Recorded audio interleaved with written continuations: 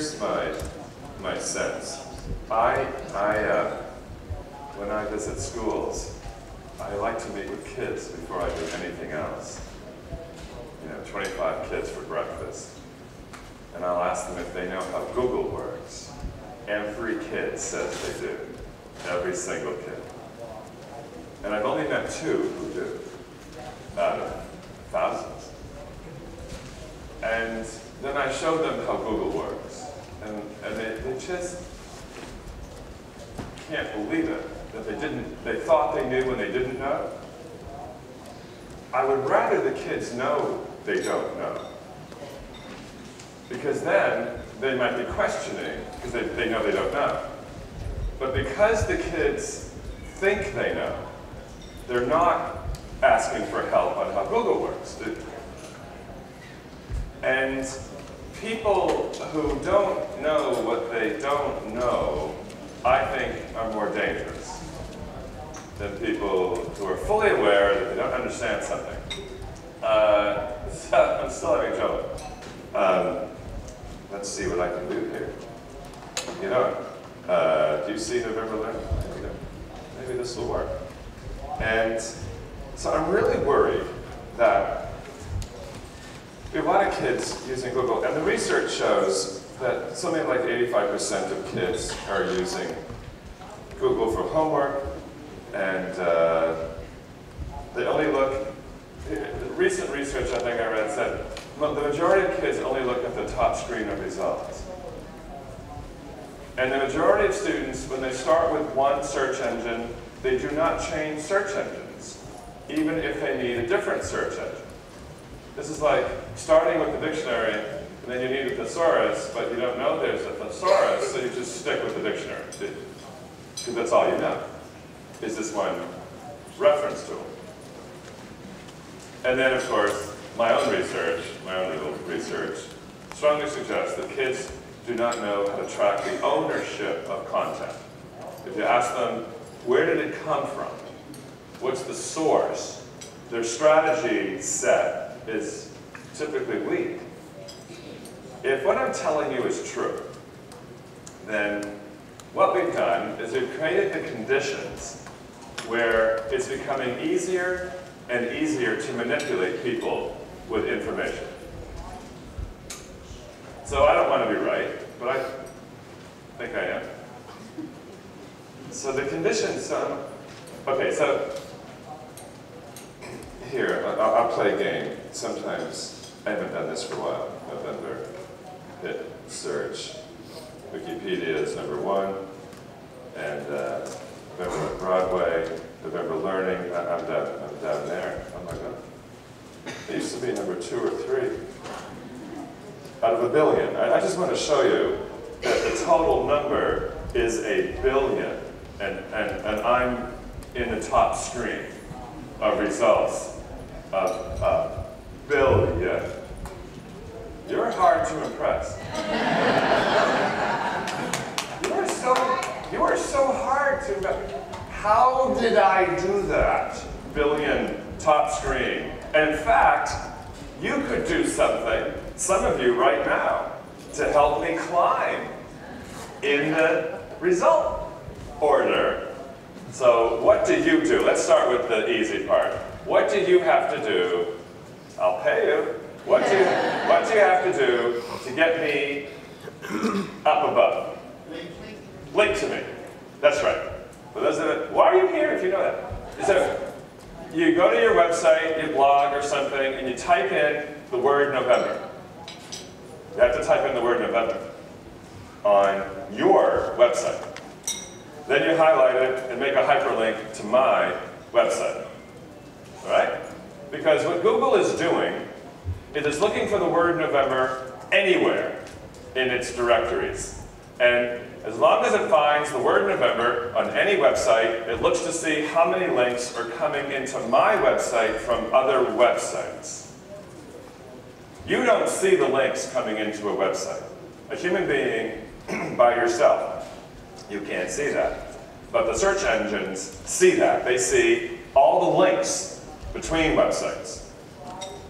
And that was the magic of Google. That's what shot Google ahead of every other search engine when it was invented. No other search engine did that. No other search engine looked at all the links between websites. So, if you think about it, Google's algorithm is based on popularity. It's a popularity contest. Whoever has the most links coming into their website from other websites around the world basically is going to be ahead of a lot of other stuff when you type in those keywords. Did anyone understand what I just said? Because I don't think I explained it well in the morning. And further, you can see, okay, that's one, links coming in. And then Wikipedia, of course, the word November is in the web address. I'm sure most of you know this, but we'll go over it anyway, because it's important just to start with the basics. And then November the play, and the word November is in that web address, and the word calendar is there. Anyway, the word November is in mine, and so there's the word November in that one. And so what Google does is if the word you use in the search bar is in the web address, that gives you more points. So you're up at the top. You'd be amazed at how many kids don't know what I just told you. Two simple little things. And of course, Wikipedia, we have lots of schools, like the one my children went to, who tell their children not to go to Wikipedia because it's not a reliable source. Anybody can type in anything at any time, so you really shouldn't be going there, which means all the children go there right away. That doesn't work as a prevention, that works as an enticement. And so you might want to tell them why Wikipedia is at the top of almost any search. And you probably know this too. If I go to the Wikipedia article, Wikipedia takes the title of every article, in this case, November, and it puts it in the back of the web address automatically. It's every single article title is at the back of the web address. And for those of you who might not know about the structure of wikis, each page has its own web address. Each article has its own web address in a wiki. That's just how they're organized. It's important to know that because that's why Wikipedia is at the top of almost any search. If you happen to take the title of the article, chances are you're going to find Wikipedia in the top 10. Over and over and over again. So that's what I would, because the dominant answer kids give me about why information is at the top of a search, I just ask them. They say it is the most important information. And I look at them and I say, no, that's not it. And they say it's the most recent, or it has the most hits, or it's alphabetical, or it has the most reference to the word, or, oh my God, I just start making it up. When kids don't know something, I think they just make it up. All right. By the way, just out of curiosity, how many of you come from a school where you're pretty confident that you have established a web literacy requirement for every child, like in reading, and that every child graduates being able to tear the internet apart layer by layer? How many of you have established this requirement? Ooh, nobody. See, given the workshop's easy, implementing very, very hard. And this is going to sound arrogant or dumb, I'm not sure which one. Sometimes I don't know. I've been giving this workshop since 1998. What I just showed you. 1998. 12 years. I must be the only guy in this conference given the same workshop. I bet there isn't another presenter here who's giving the exact same workshop they gave in 1998. It's me. I'm the furthest behind. But I'm going to do it until the country establishes a requirement that we can't send children out in the world where the internet's the dominant media without understanding the architecture of information. It's essential. Okay, next bit. So that's just the beginning. I'm sure most of you knew that. And off we go. That's boring. It's boring, you know, but you have got to do it. And now, I should give you a problem. How many of you are on the web right now? Good. I'm going to give you a problem. Real problem, very serious actually, quite serious. So, but I think serious problems will make you work harder. A woman came up to me not long ago and she told me that her doctor, well actually it was a friend. So a friend of hers came up to her and the friend's doctor told her not to go to the internet. She had been diagnosed with breast cancer. And the doctor told her that she would be overwhelmed if she went to the internet. And there'd be too much information, and some of it would be outdated, and some of it would be from pharmaceutical companies trying to convince her for their chemotherapy, tell the doctor. And he said, look, I'm your doctor, I'll take care of you. You know, and he meant well, I'm sure he meant well, but he just told her, do not go here. I'm sure he tells all his patients. So she went to see her friend who's a teacher. That'd be you. And she knows you have the internet in school and class, and she says to you, I'd like you to help me only find high-quality results around the most recent research in breast cancer. Go ahead, conduct that search now. Tell me how you do it. Help your friend. Because at one point, everyone is going to be desperate for high-quality information. And most doctors do not teach their patients how to find the best quality information. They do basically what schools do. Don't go there. That was cruel, wasn't it? Don't go to Wikipedia.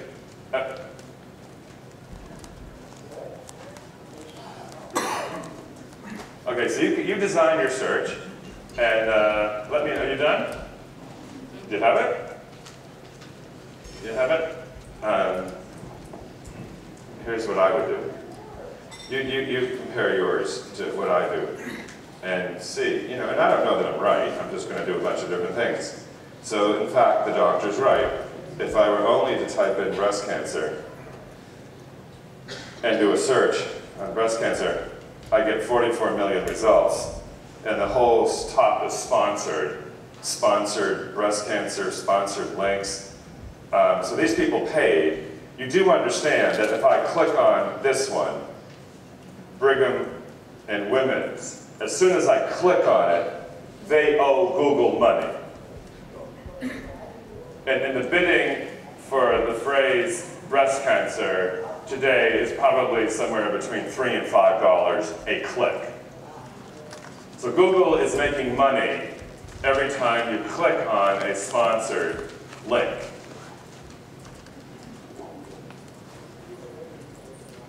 That's how that works. And so the doctor's right, 44 million, that's just an amazing amount of stuff. And so what I do is I type in breast cancer, and then we're going to type in, by the way, Medline Plus is at the top because I've been searching for it. And see, I've gone to it a lot. So it's moved it to the top of mine. But did you get Medline Plus at the top of yours? No, probably not.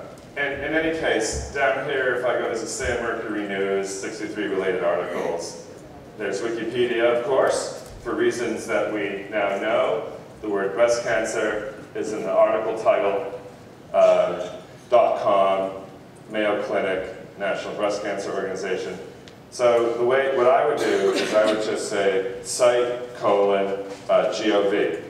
And at that moment, when I hit search, my results are only government sites because site is a command that holds results to one extension. And the one extension is GOV. I picked that, GOV. So all of these results are GOV, they're government sites. And so government sites are very different than pharmaceutical companies. All of these are government sites, and in fact, the Medline keeps showing up over and over again. In this way, just to show you, July 13th, 2010, Medline Plus, it happens to be the National Library of Medicine, which I didn't even know existed. I didn't know that existed. See, I bet some of you might have gone to the Mayo Clinic or a hospital you know, and that's because you have some knowledge. But imagine you don't know anything about a problem. You don't know anything. You don't have any site you're actually looking for. You're just starting a search in something you know very little about. At that point, I think you need strategies for high quality information. And holding your extension, that's very powerful, potentially. And if I go to the Medline Plus, the library, then it gives me, in fact, the most recent research and news by the National Library of Medicine, which is July 13th here.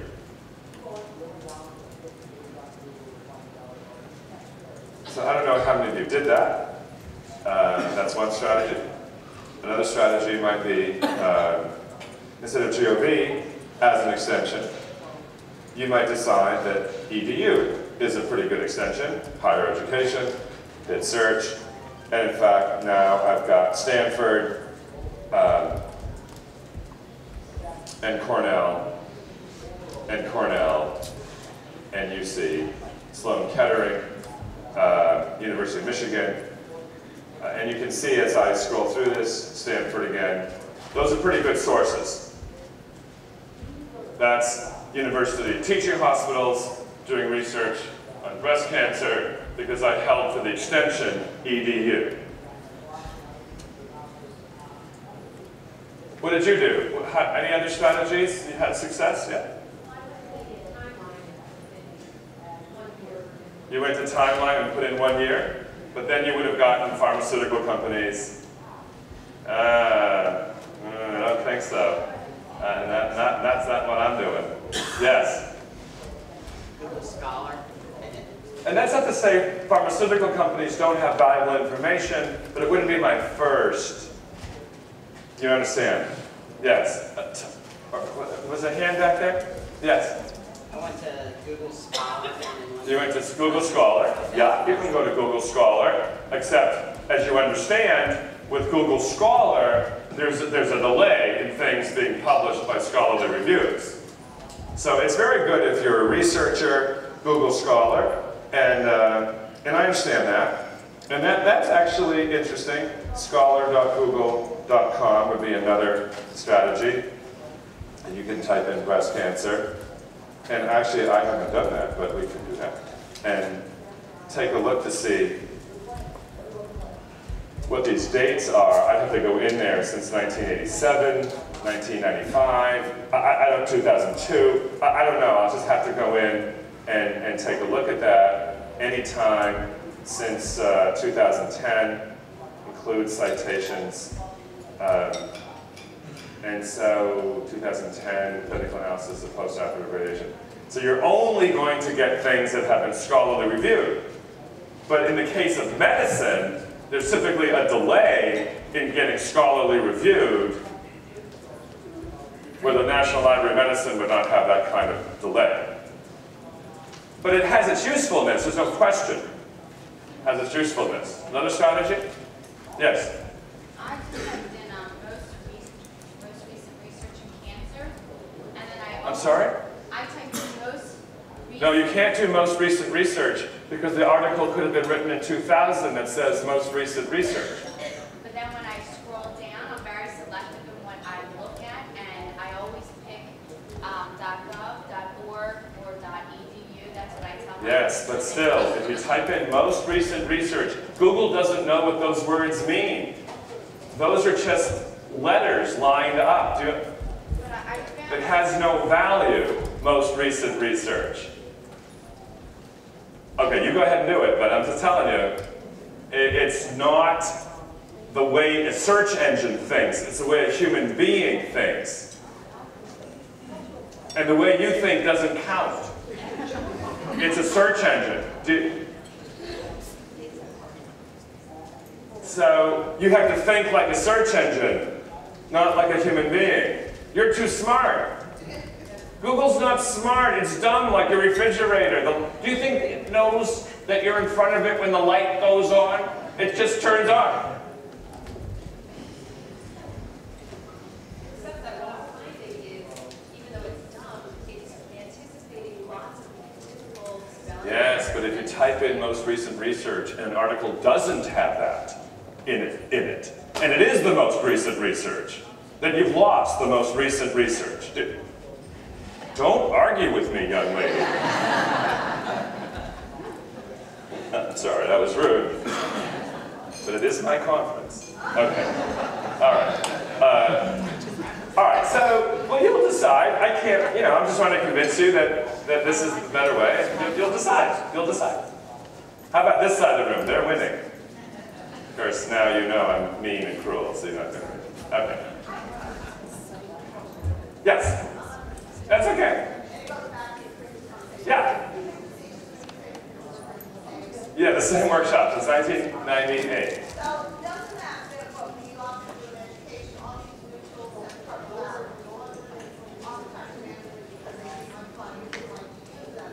But are you still getting the same workshop because educators are not getting the message that these tools actually said in the market content and all the other things that we've heard in different workshops? Yes, I think I'm giving the same exact workshop because we don't test for web literacy. I think this country basically only seriously takes curriculum if we have a test for it. The day that No Child Left Behind in the various states decides that the internet has become the dominant media of society and that we ought to be teaching children the architecture of information, its very structure, every teacher will be teaching it. Because your superintendent will say, we got to get our test scores up. You get that web literacy stuff into those kids' heads.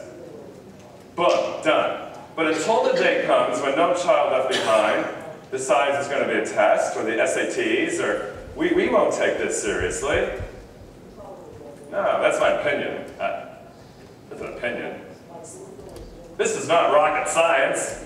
I thought this was going to go in 2 years. I thought when I started doing this was so important for the children not be, but the other thing that happened is schools had to filter because the federal government, we decided the best way to protect children is to filter them.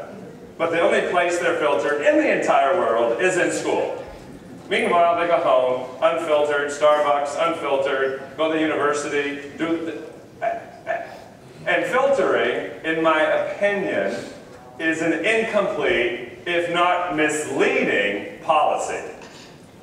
If that's all you're doing. And so why we allow filtering to be the policy of protecting children drives me crazy.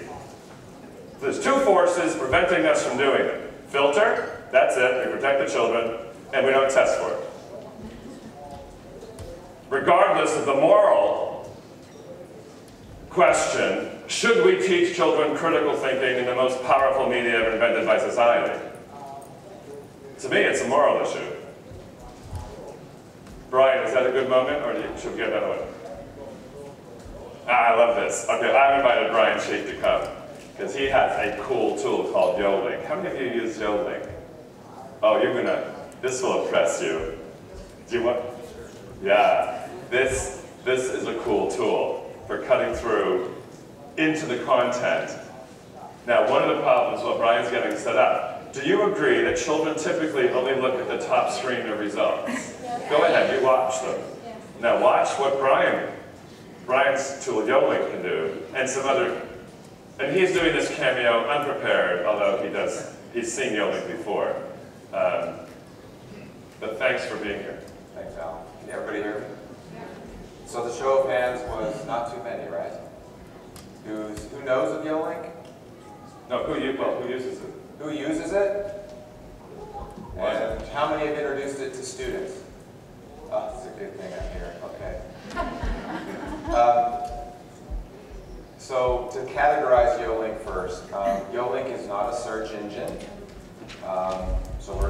another Google, we're not another Bing, another Yahoo. YoLink is a browser add-on or a browser application that you download onto your computer. Both Macintosh and PC. We work in 3 browsers: Internet Explorer, Firefox, and Chrome. We will soon bring the add-on to Safari, but as of now, we don't support Safari. So if you're on a Mac, it's got to be Firefox. When you download the product, it shows up like on Alan's computer here with a little Yo icon. And so the idea is that if you are looking at a set of links, which we are always looking at links on the internet, whether we're on Wikipedia and we're looking at a bunch of embedded links in a page, or any website that has a bunch of links like a news site, or if we're looking at a list of links from a search engine, the idea is use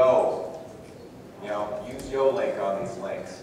So it's like that next level of search, that you can now manipulate links and search links via key terms and extract content in context for what you're looking for. So let me use an example that I try to use often. I have one of those lazy high school student son. 10th grader, last year was doing some history homework on the couch while we're watching a hockey game. And he asked me, Dad, do you remember if the Coolidge and Harding presidencies benefited the farmers? And I was like, well, Trevor, I'm watching Sidney Crosby, so I don't remember right offhand, but I had the laptop open and I said, why don't you try and see if we can find it, on the internet. And I said, why don't you, use YoLink? He's like, oh, yeah, YoLink. Here I am, I'm, work for the company. YoLink's been out for a year, and I can't even get my son to, try to, because his time span is, like this. So we did this, and we typed into Google Coolidge and Harding and farmers and benefit. So the first thing YoLink does is it does help students understand key terms. Like a lot of kids would just put in, did the farmers benefit from da da da da da. So one of the things that we hope YoLink does with students is, you don't need to do that, and you can. Oh, did I type something wrong? So the first thing it hopefully does is teach students how to use the right type of key terms to get the best results. So now that you're faced with the never-ending list of 2 million results, and the students think that that first page is the authority, now let's use YoLink. So when you when you click on the icon of YoLink, it will present itself as it'll drop in as a sidebar into your browser. And if you're using the top 5 search engines, whether they're the top 5, they're top 5 by use, which is Google, Bing, AOL, Ask, Yahoo, we'll auto-populate the same terms into the YoLink search box. You can change those terms and search these links for other words, so you can iterate your search. You can leave them the same.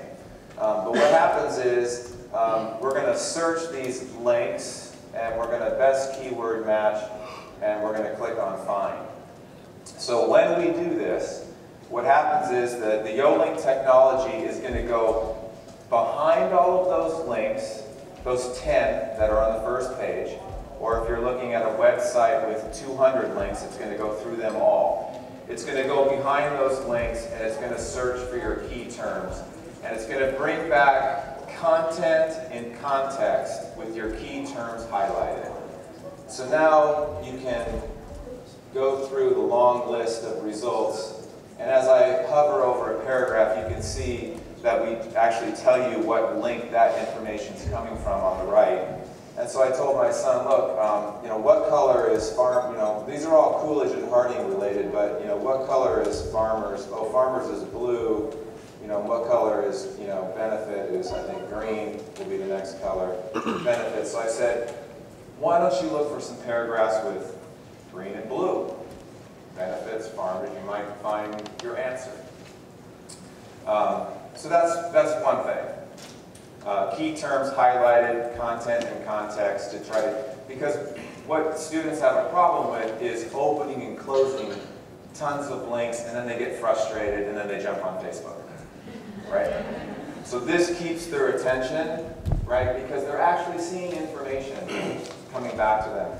The other great thing with it is the ability to go deep into search results very efficiently, because I can come down here and say, let's go to page 4 of Google, and we'll jump to page 4 of Google, and we'll go through the same exercise.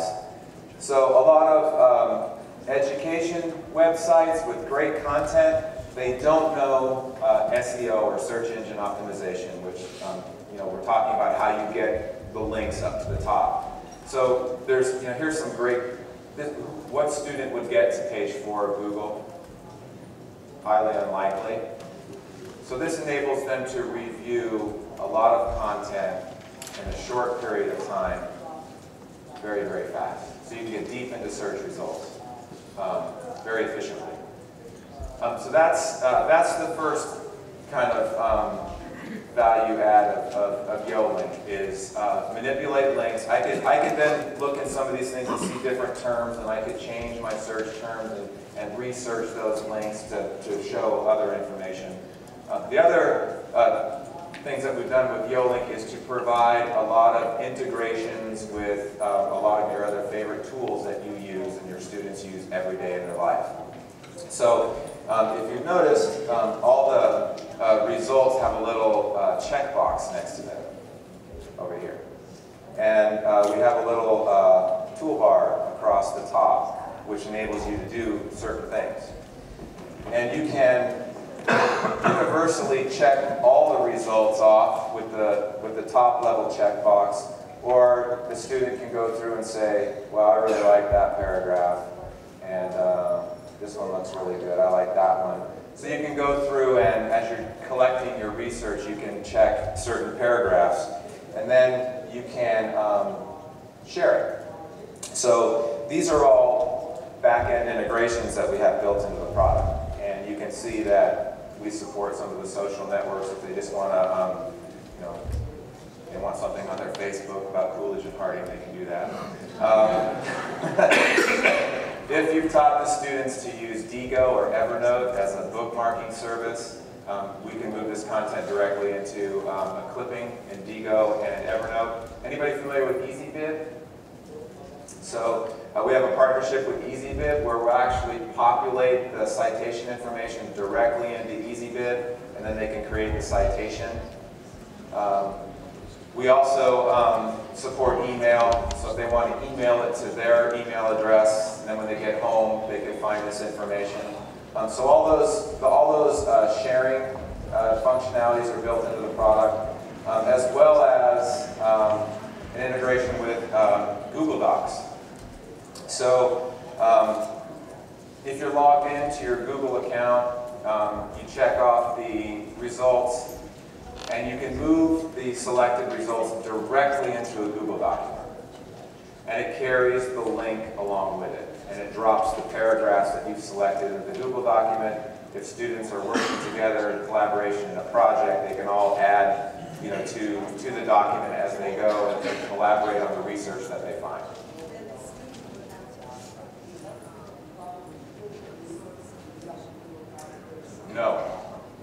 No, it's going to carry, it'll take the paragraphs and the link, right? So the EasyBib is different. That's the citation aspect of it, where they can move the content that they need for the citation right into the EasyBib form and create a citation. This is moving the content into a Google document for sharing in a group project or something, where you could have multiple students sharing the same document that keep, you do the farmers, and you get stuff on Roaring Twenties, and you get stuff on the biography, everything about Calvin Coolidge, and we're going to combine it all in a Google document. And we're going to write our paper. So all the students are going to be doing different activities and dumping things into a Google document to prepare their paper eventually. That's how it works on a search engine, right? Let's look at just a website real quick, so you can see how it works.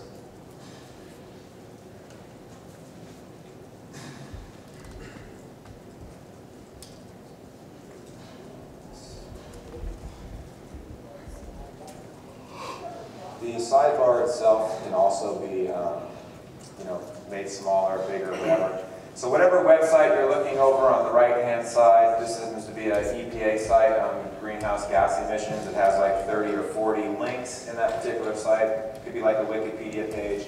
So I can go into here and say, well, what I'm really interested in is methane gas and its effect on greenhouse gas emissions. So you can manipulate this website and search behind all of those links for particular information. I don't know if I lost my hand.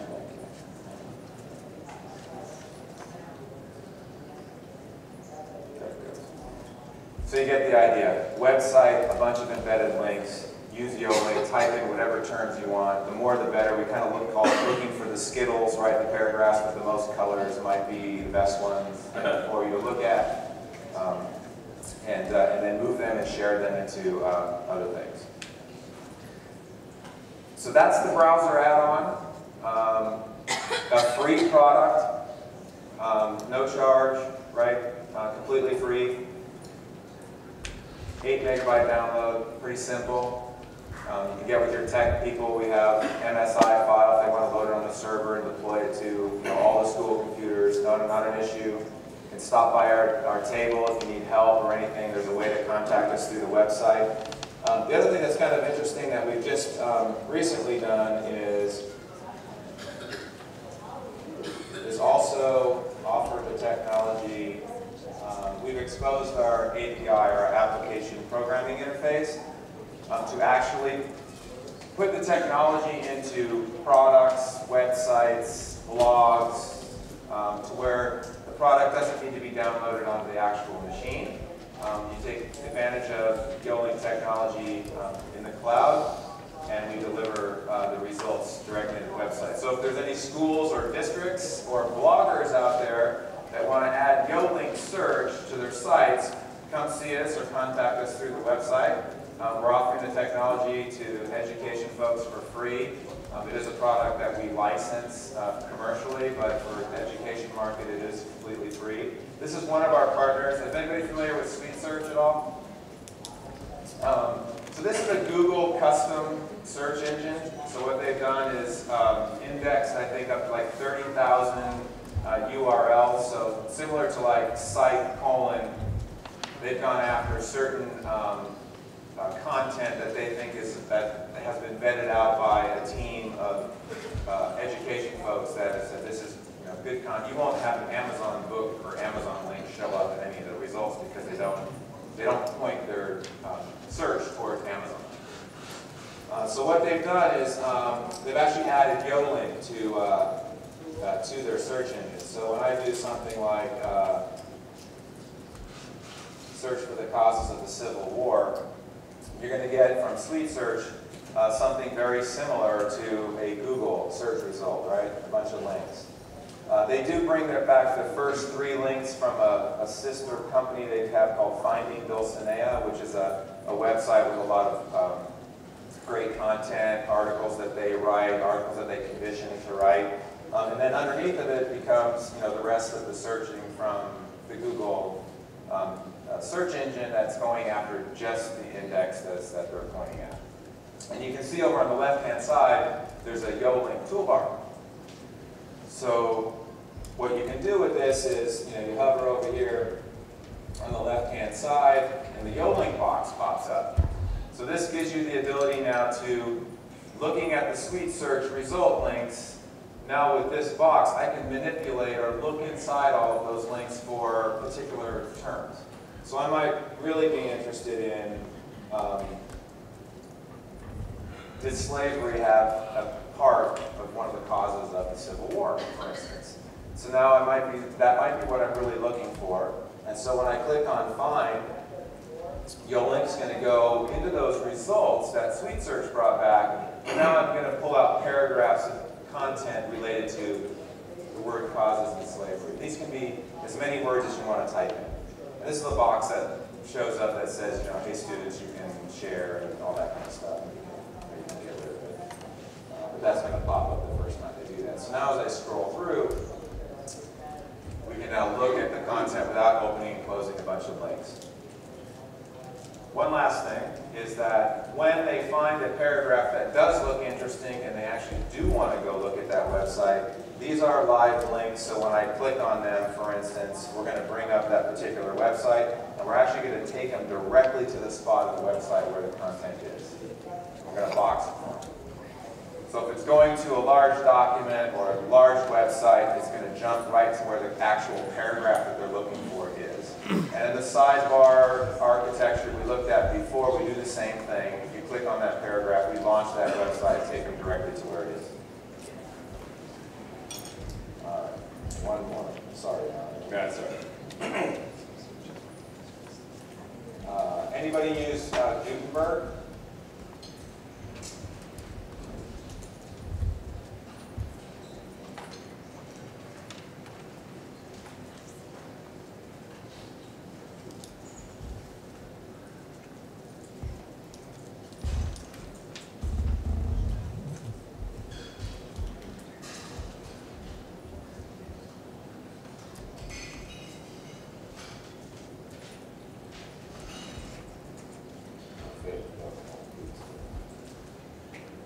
You're looking for the whole book? Yeah. Not only can we search links, you can also search documents.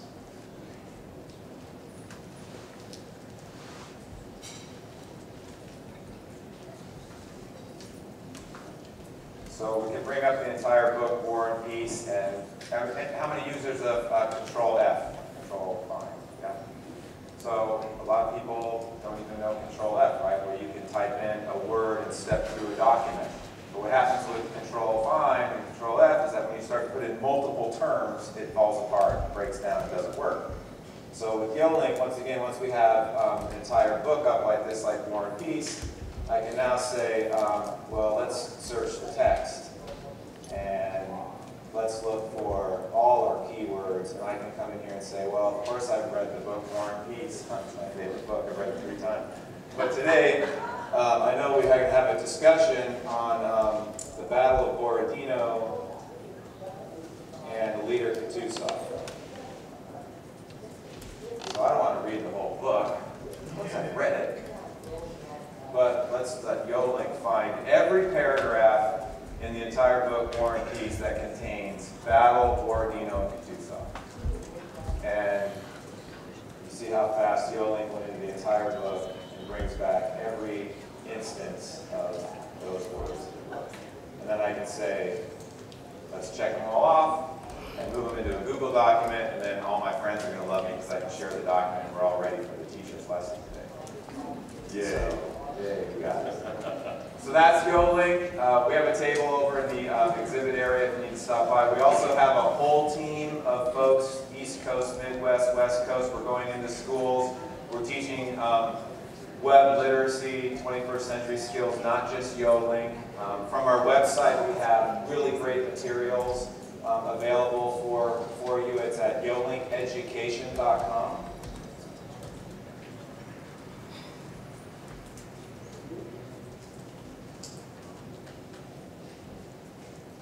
So there's a lot of great free resources. There's lesson plans that are in there. We're just recently at ISTE and put together a lot of great content. We did some stuff with Creative Commons that you'll find on our website. Here's the free download button. So have fun, let us know. There's ways to contact us through the website. If you got a blog, come see us. Thank you. Oh, good.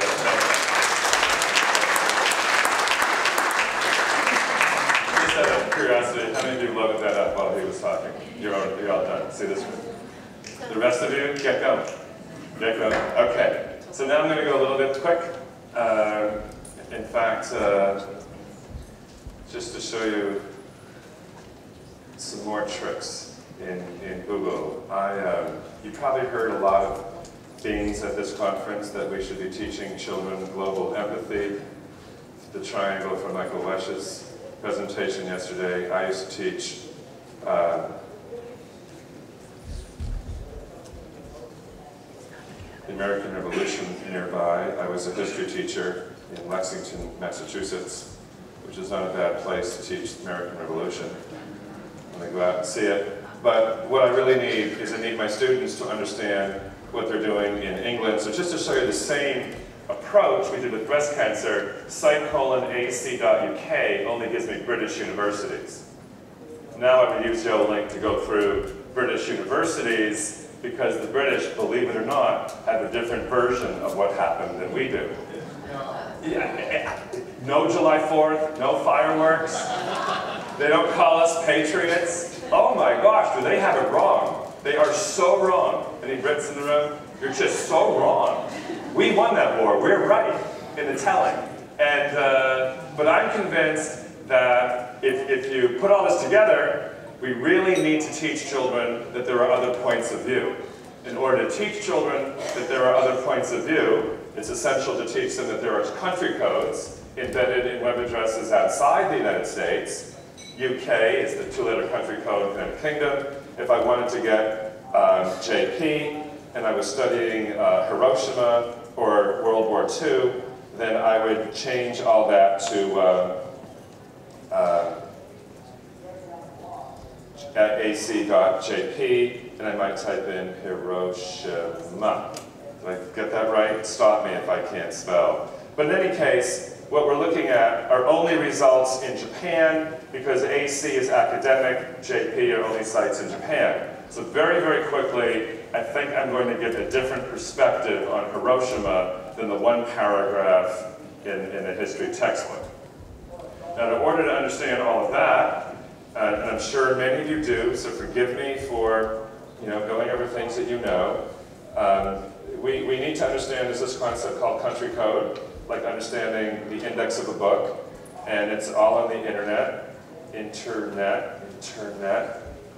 domain, I could type domain. It's the same, it's the root zone database, and the root zone database will give me all the two-letter country codes, so that now I have this kind of alphabet of country codes, and I can zoom in on any one country when I'm doing research. That takes care of a lot of the mess. Then I use your link on those, but I have to cut it down, in my opinion. A lot of kids don't know about the concept of country codes. I don't know. I just don't know. So I'm going to just keep going here. Is that okay? I'll just keep going, and you can buy my book down the hallway. All right. The next bit, the one site that impresses students other than Yolik, more than any other, is a site I'm going to show you after I grab an article from my webpage. By the way, a lot of this is written as well on our website. Under resources, we have a tremendous number of resources in information literacy. If you want the notes for today, they're all here. But for now, I'm just going to drop down to an article I wrote years ago when I thought this was going to go in 2 years, called Teaching Zach. How many of you read Teaching Zach to Think? Bunches of you. Okay, so in Teaching Zach to Think, which I wrote in about '98, there it is. I was, at the time, referencing this web address, which no longer has content available on the net because it's been removed. And sometimes there's a frustration level when you click on a site and you get, oops, couldn't find or blocked, And of course, as I bet many of you know, what you do is you grab the web address of any dead link that doesn't take you anywhere, and you go to the archive.org site, and then you hit the Wayback Machine, which is in the archive.org site, you erase the HTTP, paste the dead link, take me back, and the Wayback Machine has it tells you in this particular server, it came on in 2002 and left in 2006. I hit some recent version, and there's the content. So it goes back to 95. So any content that's been missing from the internet, that's been off of a server, you can't find it, we can find it. Now what makes this impression on children is I'll say, are you putting anything on your Facebook account, or do you have a website? Are you putting up inappropriate pictures? Did you say mean things about a friend or complain about a job? Do you want to run for Congress one day, or get a scholarship, or I don't know? And is it possible that somebody might go to the web and find some content? This is before I tell them about the Wayback Machine. This is before, right? And a kid in the front row raises his hand and says, Mrs. November, we're not that stupid. We're going to take it off the web before we apply for the scholarship. And I'll say, oh, really? And then I show them the Wayback Machine. I'll take something that's been off the web for 10 years and they'll say, well, have you heard of the Wayback Machine? And at that point, see, the kids were laughing at me, but I thought I was stupid, didn't know you could take it off. And at that point, no one's laughing. You can watch an entire room of high school and middle school kids stop and go, what? Not my website. At that point, the only sound you hear is some kids hyperventilating. Sucking air. I should bring little paper bags. Breathe in, breathe out, breathe in, breathe out. But I think teachers should embed the Wayback Machine into an assignment. I think you should teach children that if you want to analyze particular content, and many of you know this, so if I did, something like, many of you know that the Martin Luther King website is owned by a white supremacist group with the address called martinlutherking.org. So I can take an existing site, in fact, just to show you very quickly, we have, as many of you know, www.martinlutherking. Does it say what it looks like today? Okay, there it is today. And then I go to the Wayback Machine, and I click Take Me Back. And then I get all these dates starting in 99, because that's when it first appeared. And that's what it looks like in 99. So now I have the site in 99, and I have the site in 2010, or any other year. And what's fascinating, I'm not going to waste your time right now, but what's fascinating is none of that is on the site today. It's completely different. Different links, different photographs, different color scheme, different headings. And in fact, what's really fascinating about the Wayback Machine, when you go back to perhaps the very beginning of the website, so there's the two, but if I go back to this one and I drop down, it says that the webmaster is at Stormfront. That's gone today. So if I really want to dig deep, whether I'm comparing any organization that has had content on the web on the same web address, I can analyze how they've changed their message over time. See, with War and Peace, it's War and Peace. War and Peace not going to change tomorrow. It's going to be War and Peace. But the web is dynamic and changing. And so now we have to teach children a different way of thinking. You have to understand change of information over time to really understand what a politician is saying today. And if you don't know this, it's today.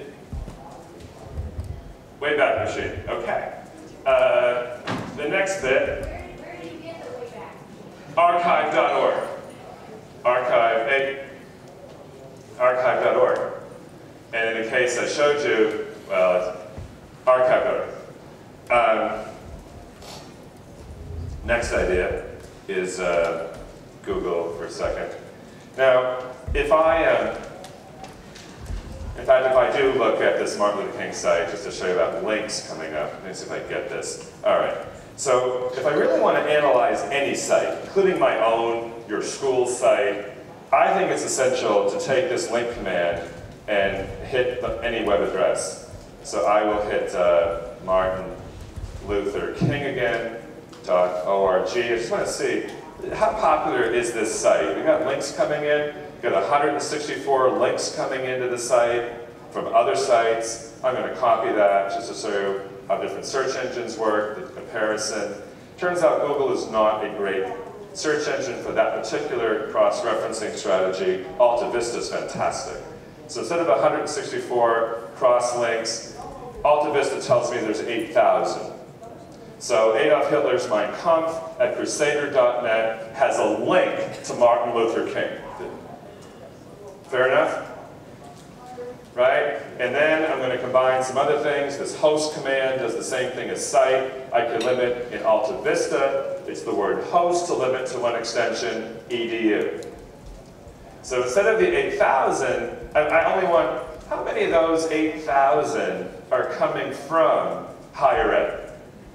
And I click find, and I see that there's 347 of the 8,000 are coming from higher ed. In that bit, Seton Hall right here, so host sites, just to show you what this looks like, on this page, if I drop down, I see that there's the link to Martin Luther King, and it says this is not a fun hoax site, but a hate site whose real purpose is veiled. Teachers and librarians need to be aware of this page. So now I have the benefit of commentary from higher ed, because I can see the university commentary on that site. But if I don't know how to cross-reference, I can't benefit from the university commentary. It's just me and the web. And so from there, we can get a little bit fancier for those of you who like puzzles and you enjoy tearing the internet apart layer by layer. I told you Stormfront owns it. I can show you how I know that in a moment, but just for now, I'm going to take another web address called Stormfront, and I'm going to put another link in there. Link : Stormfront, host : limits it to higher ed, and another link : on Martin Luther King. So just to show you, these are going to be pages from higher education that have a link going out to 2 different web addresses. So if I click on Web Credibility Exercise, just to show you, State California, Bakersfield, that's the link to Martin Luther King right there. And that's the link to Stormfront right there. And this paragraph, of course, explains that the site might appear to be historic tribute to Dr. King, but on further examination, it's owned by the people who run the KKK. Now, without being able to cross-reference 2 web addresses back to only university commentary, I might not be able to figure this out on my own. Now, I know I just went really fast. I understand that. But I can't teach you in here anyway. I can only give you some quick views. We can teach children to tear apart the internet layer by layer. We can do this. And send them out in a world that's trying to eat them for lunch, by the way. And they don't even know they don't know. So with that, of course, some of you are wondering, how did I know that that was owned by Stormfront? And then a bunch of you do know. If I go to easywhois.com, I want to know, is the public record available for the ownership of any domain? That would be a registration site like this one. And I type in martinlutherking.org, because I want to know who owns that site. And I drop down, and I see that the martinlutherking.org website was created first on January 14th, is when it was granted license to have a URL. And it's owned by Don Black, and he's with Stormfront. So now I have what really is the equivalent of a title page of a book, but there is no title page on the web. The title page on the web sits on a different website. I have to leave this one to go over to EasyWhoIs to figure out who owns this one. That's not hard, just boom, boom. Got it. Okay, so I'm just going to kind of sum up so far. I have a feeling a lot of kids do not know how to find the owner of information. They don't know how to find content over time. This is a really important problem because they're putting content on the web themselves and they think they can take it off. That alone is worth the instruction on the Wayback Machine. Because I've said to kids, girl in the front row, I said, do you understand what I'm trying to teach you? And she says, yeah, you're trying to teach us not to ruin the rest of our life today. I said, yeah, that's right. Because what I wrote when I was 16 is rotting under a landfill. And nobody can find it. But your grandchildren will find what you write. And I think we should teach kids cross-referencing. I think we should teach kids that there's links between websites, and you can find the map, you can map them, and then you can say, well, only give me university websites linked to that thing where I can see university commentary. But if you send me out in the world where I can't cross-reference, and I can't dig through ownership, and I can't do some of these tricks, it's me in the web, right? The web's going to beat me. Web's going to beat your kids. They don't even know. They don't know. They think they're invincible. Okay, so is my attitude okay? It's just attitude problem. And well, sorry, this is my sun's shell. Okay. So to put it together a little bit more, and I have no time. Was I ending at 9:30? 9:45? Ah, good. Okay. So going back to Google for a moment.